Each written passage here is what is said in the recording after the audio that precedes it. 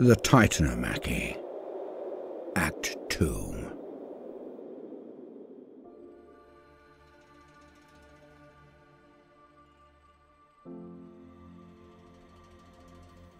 The forces of the Titans and the gods of Olympus are at war. Mighty Zeus and his brothers Hades and Poseidon stand against the court of the king of the universe, Chronos, Lord of the Titans.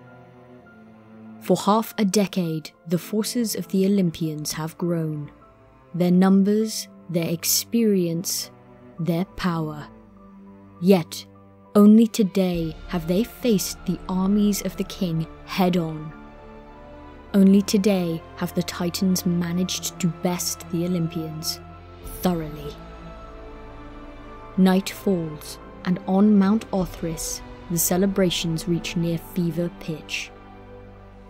As the victorious armies of the Titans drink and brag about their actions of the day, their king looks on in disgust, for they all look to Iapetus as a hero, a leader, a victor. And something dark, clawed and evil stirs inside Chronos' chest. He stands and tips his goblet in the direction of the champions of the day. Strong Atlas, swift Menetius, daring Prometheus, dashing Pallas. A fixed smile on his face as he lauds his men.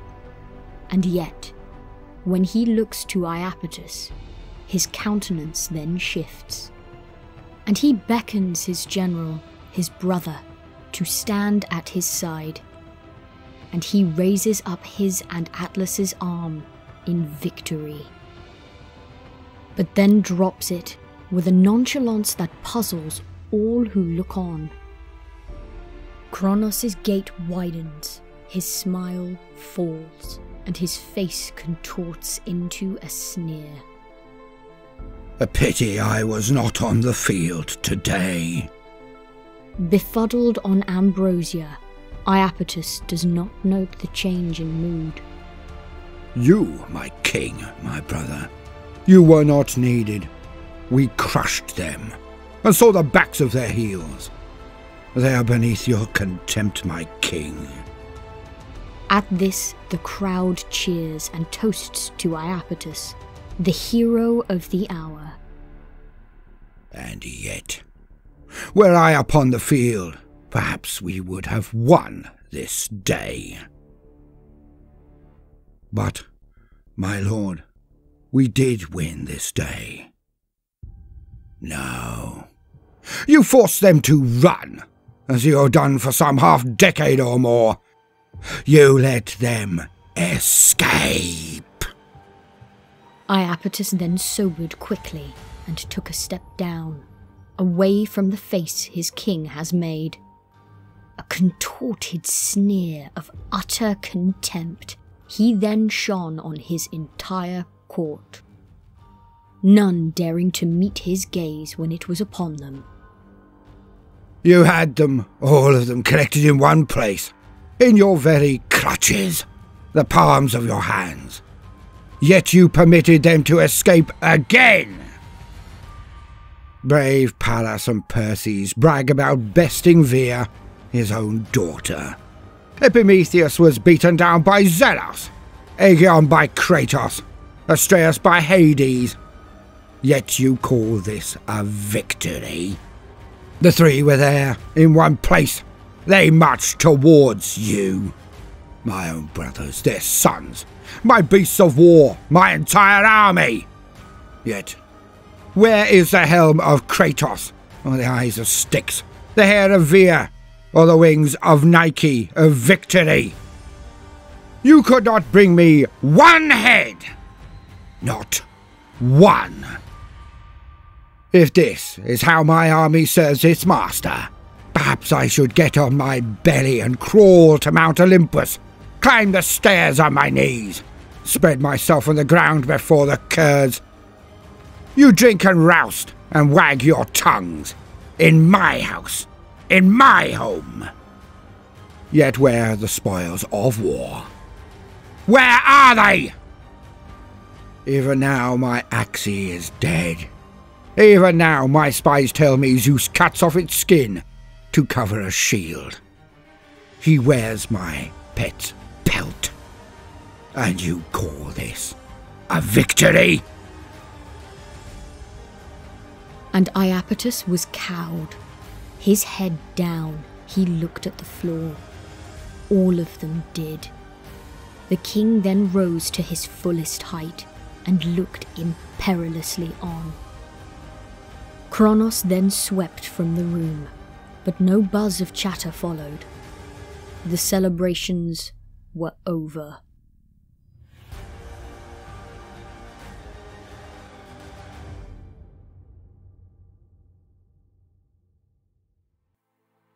Hera. I witnessed the crushing defeat of our forces. Yet even this well cannot see within the realms of the mounts, either Othrys or Olympus. Wards and enchantments cloud my vision from either. I sit, thinking. For too long have we done nothing, and it is clear that even with the assistance of the grandmother, of Gaia, even with all the forces my brothers have gathered, they are no match for the Titans. Long do I sit, long do I consider the strands of fate, that which is at stake. Decision made, I gather my sisters. We speak and I make my case.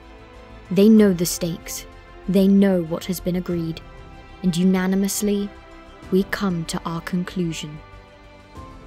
So, we seek out the Queen of the Seas, we seek out Tethys. We move as one, approaching her throne as she reclines. She is surrounded by nymph attendants, serenaded by a choir of oceanids. She is the center of their universe. As we three, I, Hera, Demeter and Hestia, glide up the stairs to the throne, Tethys looks down on us and greets us with a warm and welcoming smile. But we see it die in her eyes as the king strides into the throne room with purpose. He walks briskly past us, looking only at his queen. An embassage from our brother. They come. The queen responds. Now, children, array behind my husband and I. We quicken our stride and do as instructed, standing behind and to the side of the thrones of the king and queen. A whole flanks of the king's guard are arrayed around the stairs and walls. None may approach us. The embassage from the king marches into the room. 2 columns of warriors arrayed in full arms. They form a corridor for their leaders, the ambassadors, to walk towards the bottom of the stairs. The king's guard there then cross their spears in a clear sign, and the 2 of them stop. I know them from my time with the mirrors. It is Aegean and hated Menecius, wind and war. A declaration of sorts by their mere choice as heralds. The king, Chronos, shows his teeth. Welcome, Titans of the court of Chronos. And the young Titan, Menecius, can't help himself but interrupt the Lord of the Seas. The king? You meant to say, welcome, Titans of the court of Chronos, the king. The guards at the foot of the stairs, all of those standing around the walls, act in unison. All take 1 step forward and raise their spears. Menecius, to his credit, does not even flinch. The Lord of the Seas stands and waves his men to stand down, but not to lower their weapons. It is either a brave or very stupid being that threatens a king in his own court. Aegean steps forward. We represent the only true king, the lord of Mount Othrys, Chronos, You owe fealty to him, your liberator. You are king of the waves only by his sufferance. And yet here, my word is law, and you would do well to remember that, heralds of my brother or no. It is in his name we are here, only to find you harbouring his enemies. At that, he looks at us, the 3 Olympians, with venom, then back to the king. Your children hove to Zeus in their hundreds.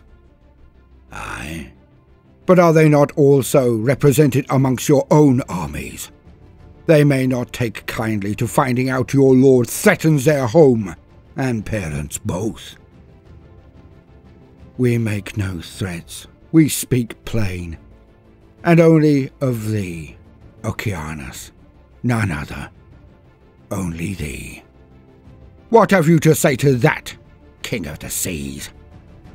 If my brother wishes to fight a war on 2 fronts, then by all means, he can come down here and take it up with me, personally. I do not answer to his lackeys. The one of the winds sneers and spits back. You will regret those words. Perhaps, but not today. And then Oceanus leant forward on his throne and spat. Now, get out of my oceans! And with that, the 2 turn on their heel and show their backs to the king and queen, an insult that would lead any other to swift death. But they are permitted to leave, and so they do. The king then looks to his queen. His face is now calm as the 2 of them share a deep and foreboding silent look. The queen speaks. We were to remain neutral.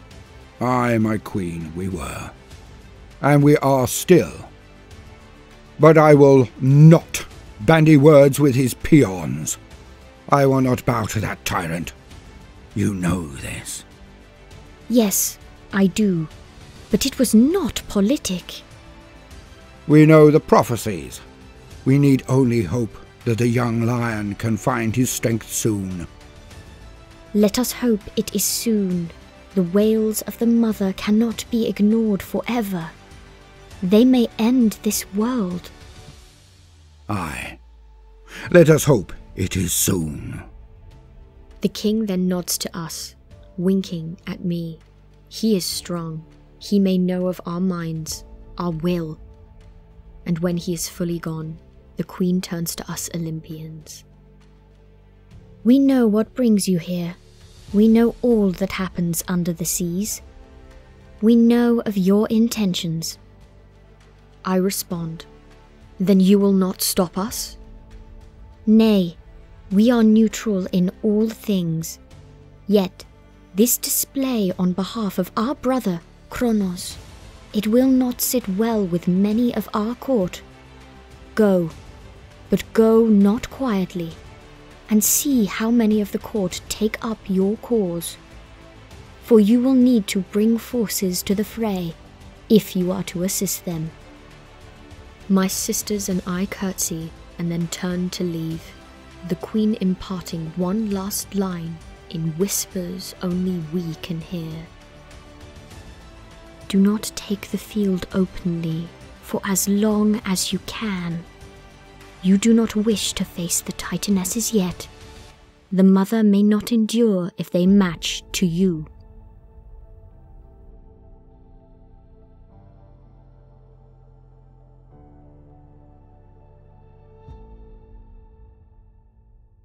Metis, Titaness of good counsel, walked the halls of Othrys to find her lord. He was, as always, looking out of his main windows, down on the plains of Thessaly, across to the only thing he could truly be gazing upon, Mount Olympus, the home of his rebel sons. He turned as she walked into the room. More to put it, another face came from his head and twisted toward her movements. The second face then shimmered and moved around to join the original. And Chronos did not look again, but merely stated, "What omens of the day, sister?" Metis walked to his side and reported, whilst looking out at the same vista. The omens are mixed, my lord. We do not advise a clash. Indeed. How so? Phoebe has taken the auspices, viewed entrails, looked into the stars. The Olympians will array for war this day. If a clash occurs, then there will be a mighty victory, but only after a crushing defeat. Now interpret for me, Metis. What do your gifts tell you? Whomever leads out your armies to war will not return, and only then will a victory of another sort be possible. But a more serious blow than a mere besting on the field, a deeper wounding to the cause of your sons. And you have told none? As always, my lord, yours are the first and only ears which hear our words of wisdom. Make sure that is the truth of the matter, or you will serve a sentence far worse than that of Rhea. You are not my wife, and I am not Clement. Remember that. Yes, my lord.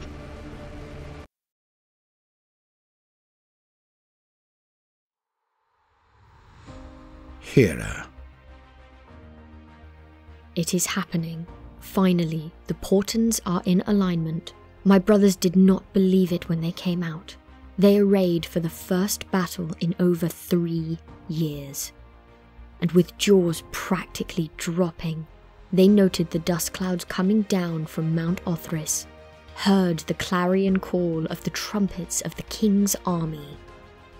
Skirmishes and strikes had been done from both parties for all that time, but never a battle. It was on this very day that my sisters and I finally brought our forces to bear. Our brothers did not know it, could not discern us, for we hid our forces in banks of fog and mist. Neither side knows of our advent, and above, Demeter, Hestia, and I float, clad not in flesh, but in light. We watch from on high. The Titans come. The king has been busy in the years between battles, for so much of his force is now beasts of war, twisted horrors of his devising.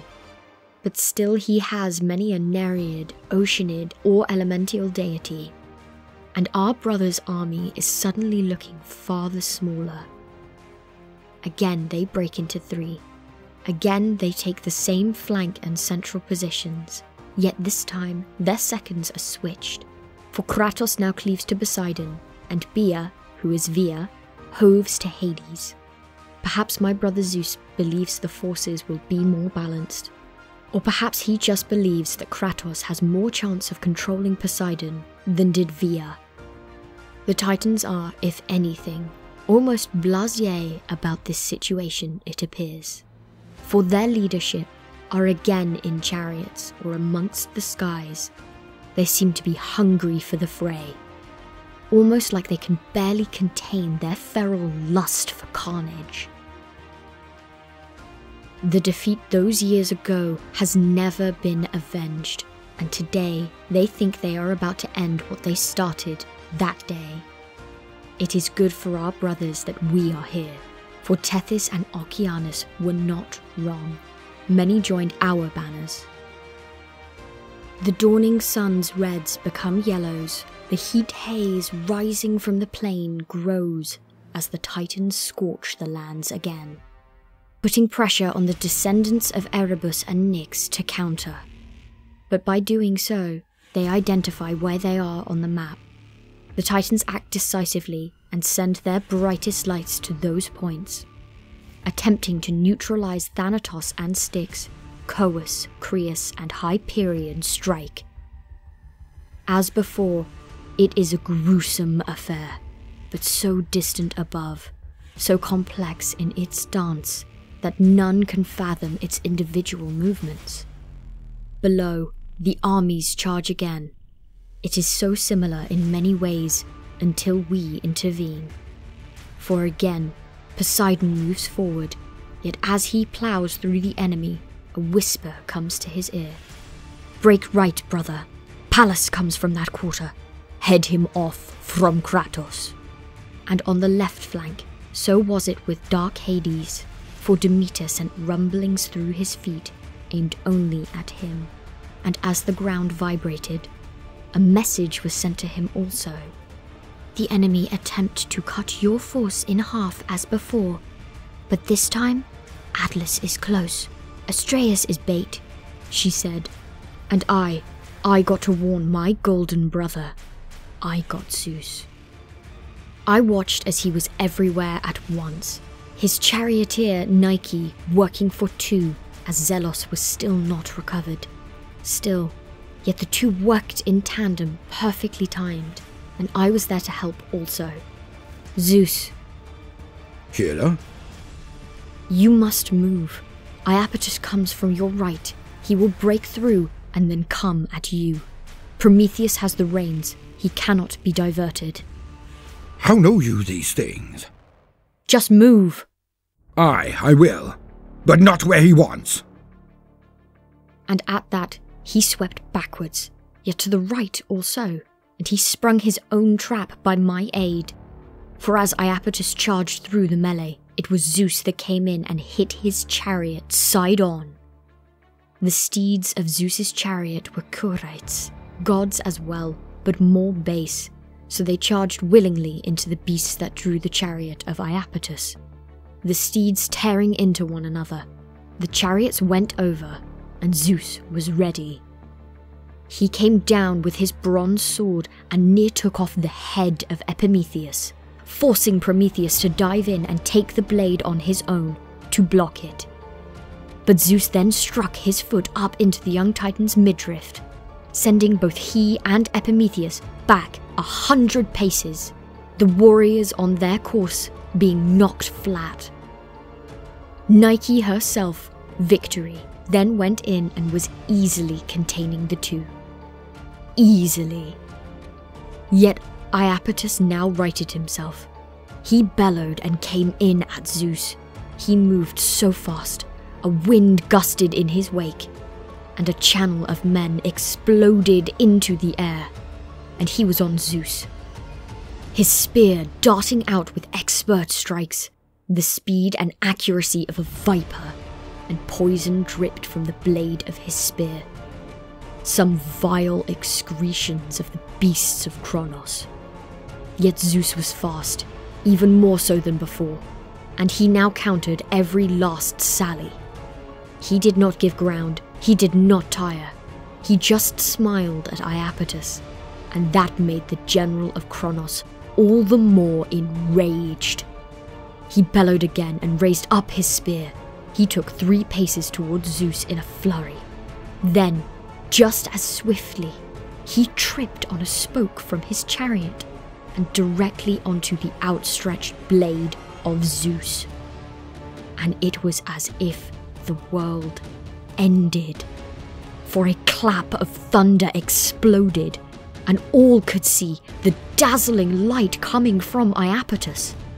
His life's blood, his ichor, shone on the sword of Zeus that exploded out of his back. Iapetus looked dumbstruck into the eyes of Zeus, as my brother stared into his face and then pushed him backwards. Iapetus fell back and simply toppled over. As his body hit the ground, his spirit escaped his form. It was then the skies darkened and it was obvious to all. Styx came down from the heavens in the form of a dark river, and she collided with Iapetus's body, and then the entire battlefield watched as she swept the animus of Iapetus into the ground. She was dragging him to Tartarus, and then he was gone. And it was then that the forces we had brought were revealed. At the very instant the lines of Titans shuddered, the reinforcements we had brought unfurled their banners, coming from the fogs. An echoed clamour that seemed like 1,000 horns resounding. And our flanksers leapt on the quailing Titan flanks, and they broke. The centre imploded as Zeus then turned on the twins, Prometheus and Epimetheus, and the faster of the two grabbed his brother and made haste away from the ire of the young cub. But with that, the army just dissolved. All 3 segments of the line were in full retreat, and for once, my brothers did not follow them. Perhaps they could have ended this war if they did, or perhaps in the panic, the Titans could have rallied and then turned the tables. I knew why. I had been watching them all for years, but most of all, I had watched Zeus, and he was not allowing them to flee out of pity or remorse. He was shocked to his very core. He could barely stand. He had just taken the life of an eternal. He had felled a Titan. He had slain his very uncle. And he needed time to be at peace with this. For all of the carnage and constant war, I realized Zeus never once thought he could actually win. Or perhaps he never once considered what it really meant for him to win. The destruction and banishment into Tartarus of all who stood against him. And so, the battle was won. And that night was the sweetest in all of my life. For it was not just a celebration of victory. It was when we sisters finally moved into the family home. It was the night we joined our brothers on Olympus. And we came as not just family, but as equals in this war. For the first time, we came home. But it was not without its complexity. Because while Iapetus had been on the field, for the first time in the war, Chronos, the king, had been busy.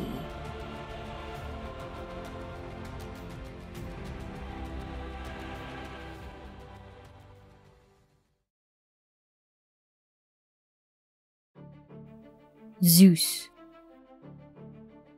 We did it. We beat them. I beat them. It was my sword which took the life of Iapetus. My sword. His ichor was like rivers of molten lava. I remember how it burnt as it flowed over my arm.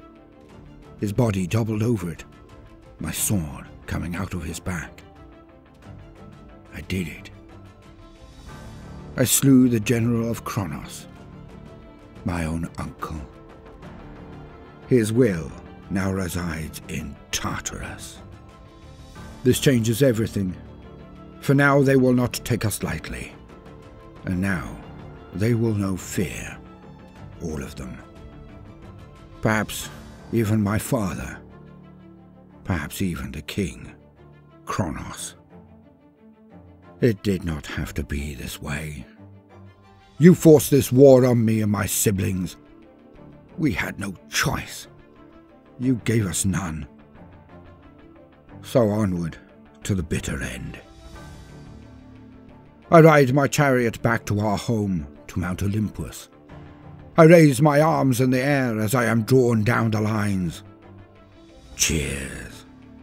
They cheer me as they have never cheered him. The adulation is intoxicating. But it ends soon enough. For I lead our armies back up the slopes to our bastion. And it is there that we are assailed by the results of my hubris. Carnage. Gigantes lie bleeding and dying, many without limbs, many already gone. The walls of our home are blackened and cracked, the doors dilapidated, as if neglected for 1,000 years. I rush to the closest one. He lies on the ground still. His mighty head is taller than I. He opens his eyes, wide at me. Recognition stops him struggling to get up. His body is near destroyed. Hera now stands beside me. She asks the questions, but I know the result before it is spoken. The giant's eyes roll into the back of its head for a moment. It is trying to remember. The giants are mighty of body, but they are slow of thought. His eyes roll down again, and it whispers, "It was the king. It was Chronos." And then Hera lightly touches his head. She then offers her hand to me, and I grasp it. Her skin is soft, her touch so gentle. Yet through her fingertips come the memories of the giant who witnessed all. And it is confirmed. He simply appeared. He did not step the skies toward them, did not shift from hawk or eagle to change. He simply appeared above them. The Gigantes shouted in fear and rage, threw boulders at him immediately, but not one struck, because he was not there. The giant was confused by it all, the images, but I am not. Father appears in one place then another, almost as if there are many of him, but it is just Chronos. Shifts in time mean he can do more, be in more places, act decisively. He appears before 3 of them at the same time, attacking each giant with his deadly scythe. Arms and legs and heads come off. He slays many. When the last Gigantes present are so afeared that they will not even approach him, Chronos walks to the very gates of my home. He uses his mastery of time to erode them, and walks brusquely through. We do not see him again until he walks out of the mountainside. I know him now. We have our spies, as does he. From all of the reports from his court, he was searching for something that does not even exist. The trick, the trinket or power that made us victorious. And today, he now knows there is no trick. There is no item, no artifact, no gift from a secretly treacherous primordial. And this will be a poor day for him indeed. For he has lost his general, lost a battle, and lost all last hope that he faces anything other than his sons, and now his daughters. That our power is no mirage. We are coming for him. And the vision goes dark, for the giant has passed. It returns to a loving embrace of grandmother. Another loss. But there are more Gigantes than there ever were here. We shall call them for their duty, to guard our walls. My eyes clear, and I let go of Hera's hand. She looks doleful. So do my brothers. I extend my arms and decry. Why so glum, siblings? The enemy has come to tarnish our doors, yet he has achieved nothing. Nothing, I tell you. Hades sighs deeply and looks to the skies. Poseidon sneers at me. I am so confused. Until Hera looks to me and explains. Zeus, this is not nothing. I look at her bemused. Look at your army, your people. And I do. And I see it. The hangdog frowns, the long faces, the slack shoulders, the dropped jaws. Not all battles are won on the field, as you should know. You have been tweaking the beard of the king for so long. Have you never considered why this worked? And as she spoke on, I had that sinking feeling. She was right. This was not a nothing. He strikes at our very home. He shows our people that they are not safe, that even if they are victorious on the field, even in your fortress, they are not safe. To them, to your army, Chronos can act with impunity. If you cannot protect your own home, inevitably, you cannot defend them. Hades nodded solemnly. Poseidon looked away, barely containing his rage. Demeter and Hestia then did something remarkable.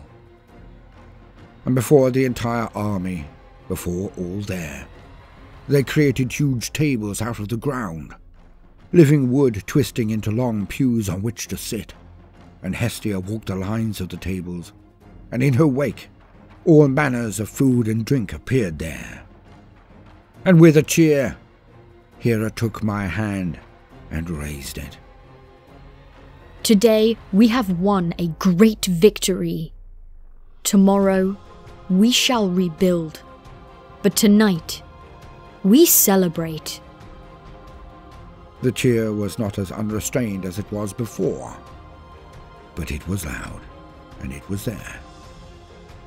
And we brothers had great cause to thank our siblings, as the host of the Olympians made as merry as we could.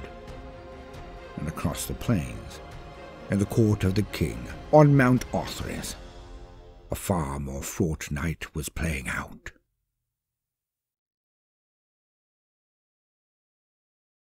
Metis. The halls of Chronos were a stark contrast to the restrained but jovial pageant on Olympus. For the general of the king's armies, Iapetus, was slain, his formless soul dragged to Tartarus in front of the entire battlefield, and many were angry. Few could give voice to their chagrin, but it was there, barely contained, simmering. A dangerous time. Chronos was in a standoff with the heroes of his army. None spoke, but all glared. He had just raised a toast to a day of glory, but few saw any hint of lament. For his own brother, Chronos, did not even spare a word. None but the Titans themselves were there. No attendants, no army, no heroes but them. It was a scene set for a confrontation, and all could feel it. The tension was rent only by our procession into the throne room. I lead my sisters, the Titanesses, as we walked to array ourselves before the throne in one long line. I, Thea, Phoebe, Themis, Mnemosyne, Selene, Eos and Leto. The males of the Titans stepped back, awed by our involvement. For we had done nothing previously, always left it to our male counterparts, so an expectant hush permitted me the forum to address Chronos. Our lord, our king, we have a matter to discuss with you. Then speak. We know how your army was bested this day. Long have we Titanesses been watching our counterparts. Your armies were outmaneuvered, outfought, and then outnumbered. It was the Olympian women, Hera, Demeter, Hestia. They have been watching, as have we, but now they break their silence. They have acted in advising their siblings. They watch the field from on high and throw their strength behind their army. Hestia and Demeter heal their armies as they're wounded. Hera speaks to her siblings and gives them warning. Your armies are being beaten, as they have begun to involve themselves. I cannot attest to this. I was not present during the battle. He then turns to his brothers and raises an eyebrow. Hyperion shrugs. Coeus and Creus shake their heads in denial. The others all look on blankly. I can see it going through their minds now. Women. They are not worthy of our attention. There is no reality where this has taken the Olympians from defeat to victory. We are clearly mad. We cannot confirm this. So what is your answer, sisters? Simplicity itself. We demand the right to fight also. And with that, I see my choice of words is correct, for his calm face now contorts into his renowned sneer. Chronos then laughs and points to the stars above. He then walks down and puts his nose practically to mine. I try not to flinch. Your role, sisters, is to watch the stars, to give the libations and tend the fires. Now looking at each of us in turn as he spat. Your role is to bring me the wiles to win, the dates of glory, nothing more. It is we Titans who deal with matters of state and war, and in that I shall not be gainsayed by any, least of all by you. We all curtsy low and prepare to leave, but it is then that another voice raises.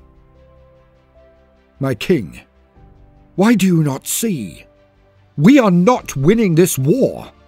Your brother lies dead, his soul in Tartarus. The Olympian women bring more forces to the fray. They are mighty, as are the Titanesses. You have not been there. You take the valour of the Olympians too lightly. Who's to lead us now? You? Do you deign to finally take the field? And at that last statement, all knew poor Prometheus had gone too far. Chronos' eyes widen and he takes one step towards the youth. All around Prometheus reflexively take a step backwards or to the sides. He is now all alone before the wrath of the king. Forethought? That is your aspect, is it not? Then tell me, Prometheus, what did your prophetic powers tell you would be my response? For one who claims to be guided by the future, you seem entirely unconnected to the here and now. Because if I had not already lost a soldier today, I would take your head. And with that, the scythe, the sickle of adamant, appeared in his hands, a thing of terror, the very weapon that castrated Uranus, the first king of the heavens. Prometheus now looked down, a sign of defeat. His voice practically a whisper. I forgot myself in my grief, Holy Lord of all. I beg your clemency. Yes, of course you do. Metis, take this boy with you. Dandle him on thy knee. Feed him ambrosia and wipe his chin. And when I next see him, Prometheus had best not be a mewling calf, or I shall take revenge upon thee, not he. With that, he glared at Prometheus and nodded his head for the youth to follow us. We had all been discharged, dismissed. And as we left the hall, we could hear Chronos name the new general. Mighty Atlas! It has been reported that you alone of all my men have kept your head. not just today, but in all engagements. As the son of Iapetus, I can think of no better to take our revenge on the rebels. Will you accept this new role? Will you lead the king's armies? Will you bring the curse to heel? And all Atlas did was nod in agreement. If the siblings of Chronos thought ill of his decision, that they were passed over for a younger Titan, they said nothing. For the king held the deadliest weapon in all of reality, and none believed he could contain himself if any other rebelled this night. And so, we Titanesses retreated to our quarters, Prometheus in tow. We have done all we can. The king refuses our assistance.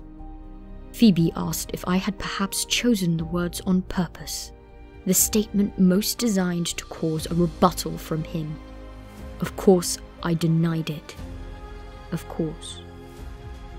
But when the others left, I gained the eye of Prometheus. I walked to my apartments and was not surprised when he was standing inside them, behind the door. So, what are you not telling me?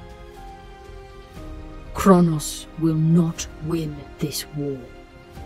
If he keeps going the way he has, no, he will not. Mine was not a comment on his character or strategy. Prometheus's eyes shot wide open. You mean? It has been foreseen. Prometheus stepped towards me, hand clenched into a fist, shaking with rage. How does Chronos not know? How you turned on him? Do you secretly work for the Olympians? Tell me now! He has refused our involvement. He has refused our counsel. He has done this to himself. Go on. What else? Why am I here, Metis? What are you holding back? Chronos knew of the events of the day before they even occurred. He knew that to take the field this day would cost him his general. Prometheus looked staggered, stepped back until his back was against the wall. He then slowly slid down it until he was near on the floor, head in hands. He knew! He knew. How can you support him? How? Why am I here, Metis? What are you playing at to tell me this? Because you are the only one of our siblings or sons who may listen. We require a speaker in the camp of Zeus. We need someone to speak for us when he is victorious. You expect me to turn my cloth? To betray? One cannot betray someone who has already declared war on you. He allowed your own father to be stripped of his power, to be co-signed to Tartarus. He knew. He could have avoided this. He could have waited for better auspices. He did not. He wanted Iapetus to pass. He wanted a new warlord. I see the truth of it. I will go, but I will not go alone. Speak to none of this, or we are all undone. Oh, I will speak to none of this. Mark my words. You will wait until the right time to intervene on our behalf. For if Zeus is told, he may let slip. You only refer to Zeus. What of his other brothers? Will their victory not then lead to another war, as those striplings bash each other to find out a new pecking order? No. It will be Zeus. Then I will go. And I will speak for thee and the Titanesses when the time is right. And with that, he winked mischievously and departed. On the morrow I found out what he had done. For he had gone to his twin, Epimetheus, and he had tricked his brother into drowning his woes.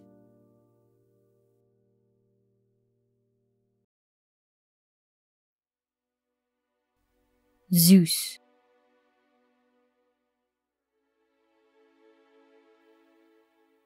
The laughter behind me is not full-throated, but it is there.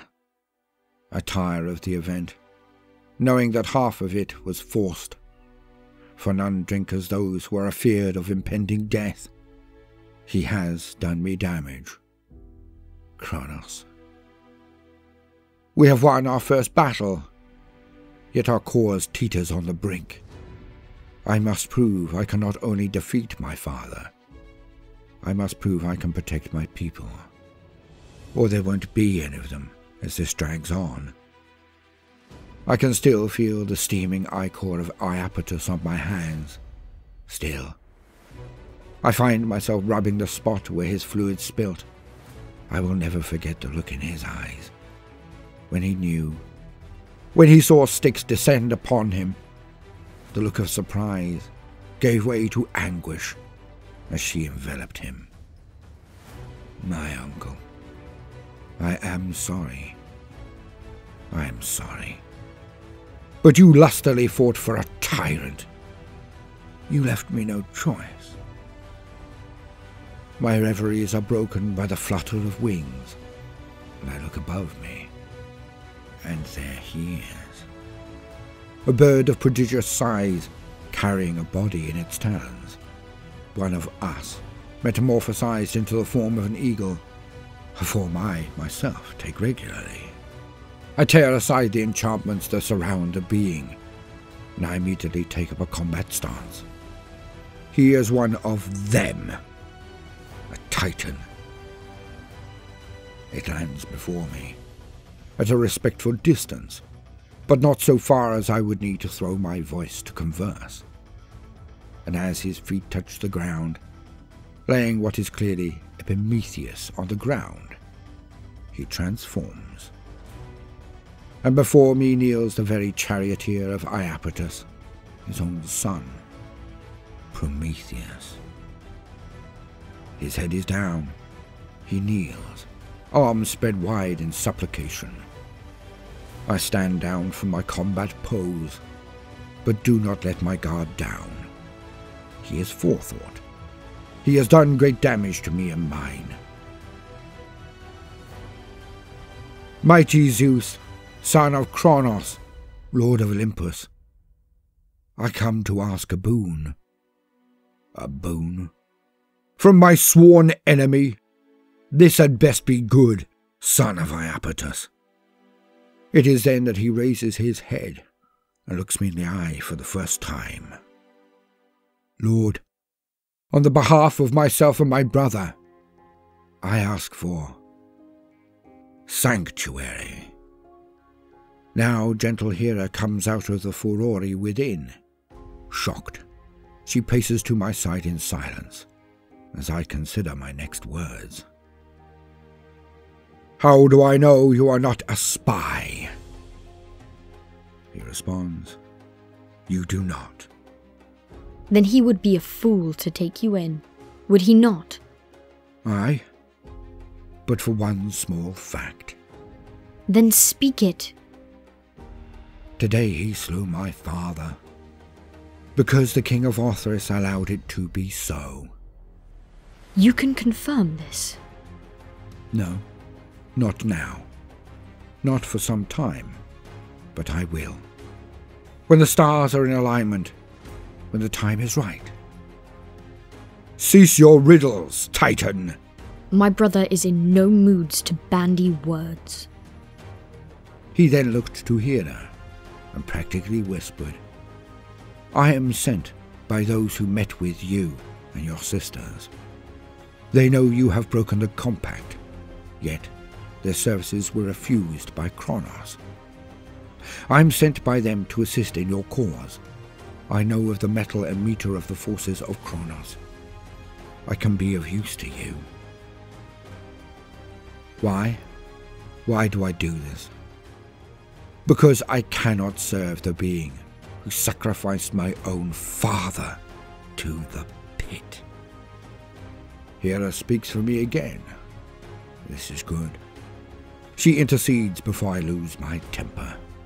And yet you would join the forces of the man who actually performed the deed. You expect us to believe that you would serve your sire's own slayer? And he responds, again, no.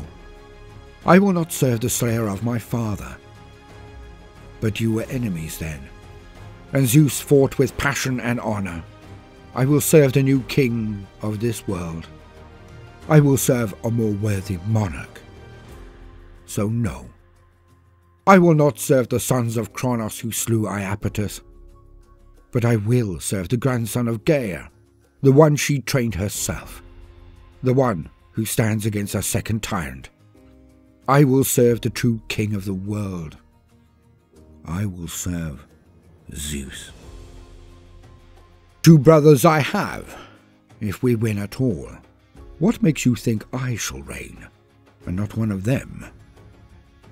Prophecy, my lord, and a healthy dollop of gut feeling. But how could we ever trust you?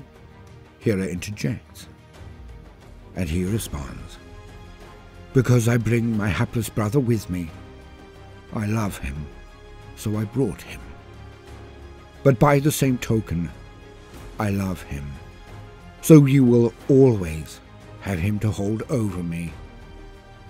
I know that if I am faithless, his life will be forfeit.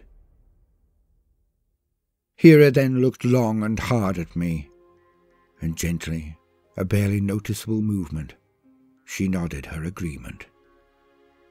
I then turned to Prometheus. Then, for the time being, you shall be welcomed into our halls. But mind your own counsel, trickster.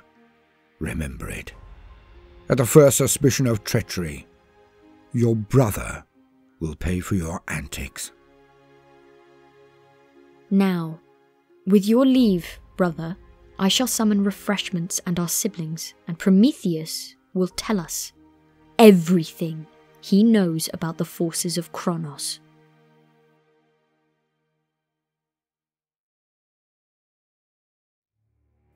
Atlas. And so it has been years. Minor frays, clashes and skirmishes. The portents have never sustained a larger engagement, and it was good that it was so. For the army was not arranged to my wishes. Long had I watched my father wage war. Long did I note his winning strategies, and those that lost for him. Especially that day, now 2 full cycles gone, 2 whole years since last we fought properly, and in that time I have been busy. I have spoken with my brethren, my uncles, my cousins, and now we are ready. A day that both knew had to come, a full battle once more. And I show that I have learned mightily from my sire's errors. The Olympians feel that they have the advantage today. The stars in alignment for their cause. Yet I know them to be wrong. And finally, the king permits me my head. And I have been looking forward to this. A pity it ends so swiftly. But it is as I had planned. For the Olympians arrayed themselves as usual. The 3 forces split, as predicted. Yet when they advance, I reveal my hand. I use all of my own power, all of my potence, and I bring my clenched fist down on the face of the grandmother. A rent appears in the earth and widens into a chasm as it progresses from me, and in the enemy lines, they are rent in 2. As planned, all of my forces then veer into the one side, assaulting the enemy as a tsunami of wrath. And they cannot get enough of their forces to the other side. They withdraw before my army, but cannot escape in time.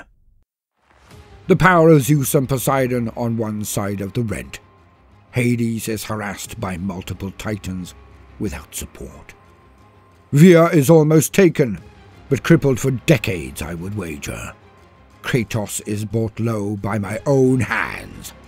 I smash him into the ground, but before I place my foot on his throat, the traitor comes in and snatches him from beneath my very nose.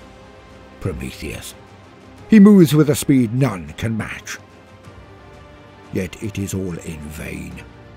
For within only half an hour, the enemy is scuttling back up the slopes to Olympus, leaving a good part of their army on the soil once more, bleeding their last and crying for clemency to a darkened sky. And all the Olympians can do is watch on, as we make the battlefield our banquet table. No mercy is offered to them, as I unleash the beasts of the king to sup on their shattered forms. Despite knowing our strength, despite knowing our mood, despite knowing our dispositions, all thanks to the traitor, still I humble the rebels. Now, they will not come down from their heights again in a hurry.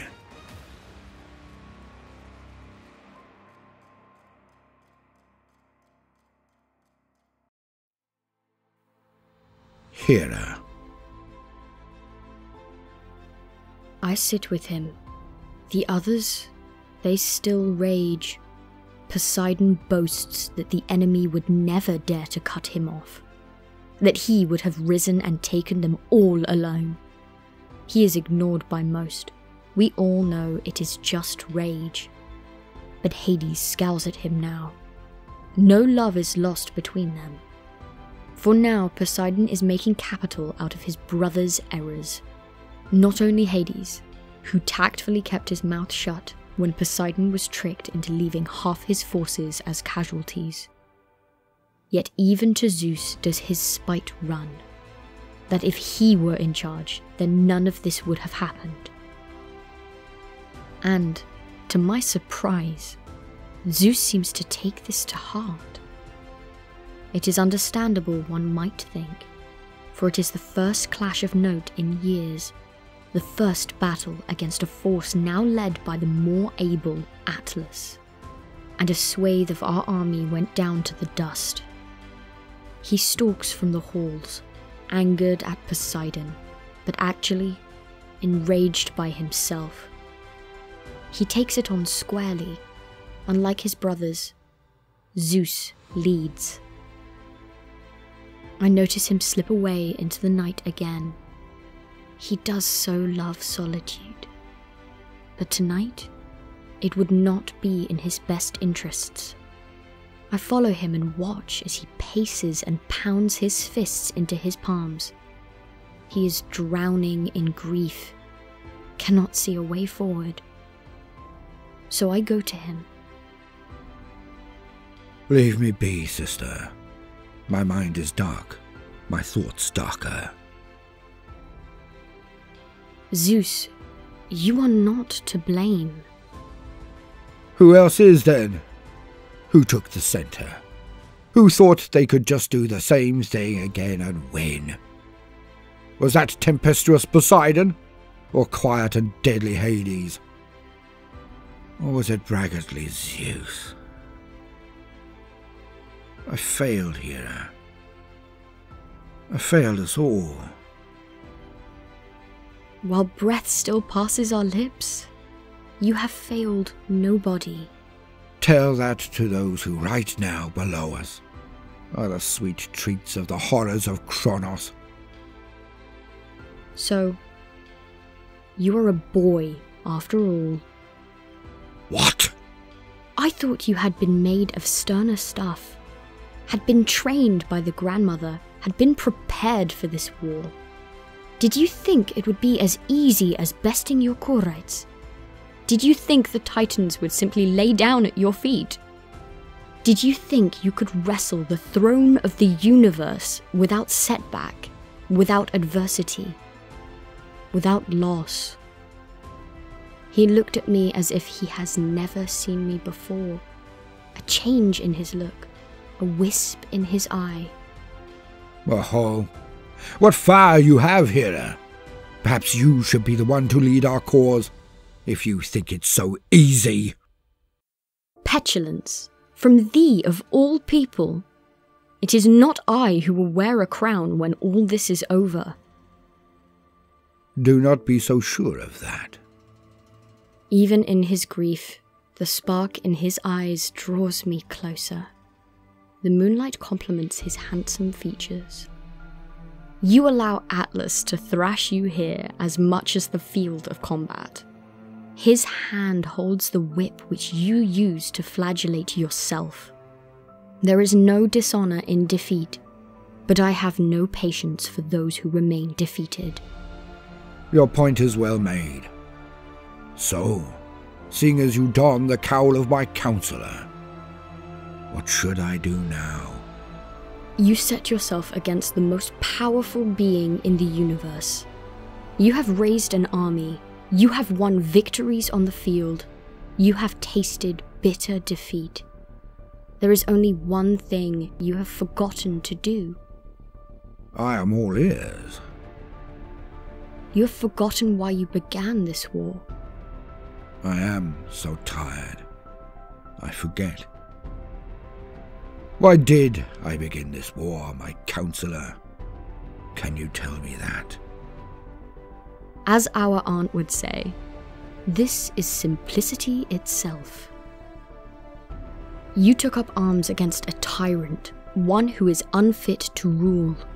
You freed us all, your brothers, we sisters, and you dared to dream of a better tomorrow. You must remember who you are, what you fight for, and why. The king is unfit to rule, so we need someone who is. If that is not you, then it is nobody. Be the better man. Be the man we need.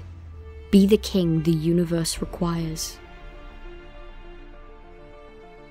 And with that, he nodded solemnly, and then dove into the air and became an eagle. He flew I know not where, but he did not return for a full cycle of the moon. But when he did, I could see it. We all could. He stood taller, he smiled wider, he walked firmer. He did not request or discuss or question. He commanded. He was ready.